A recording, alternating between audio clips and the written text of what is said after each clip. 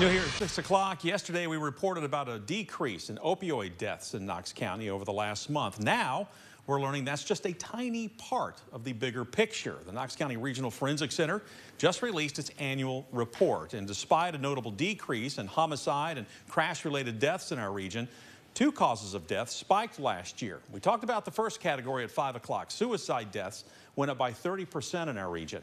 The other problematic increase is a much smaller number. Overdose deaths went up 2% in 2022 compared to 2021. And while that sounds small, that's 544 overdose deaths here in Knox County. And I know you're only talking to 2%, but if you go back to 2019, there were 291 drug-related deaths. So from 2019 at 291 to now at 544 in 2022, that's still a major jump.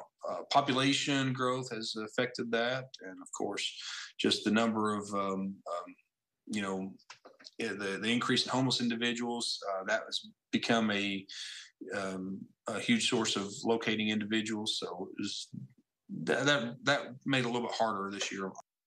Another troubling find, the Forensic Center notes a sharp 32% increase in drug overdose deaths in the 15 to 24 age group.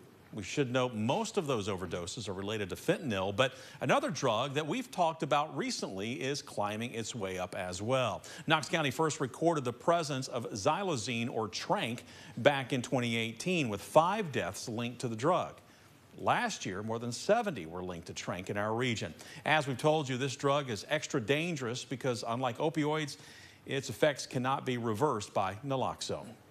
Now, if you or a loved one dealing with addiction issues, we want to let you know that there is help out there for you. You can receive free and confidential information by calling Tennessee's Red Line. The number on your screen, we'll read it off for you. It's 1-800-889-9789.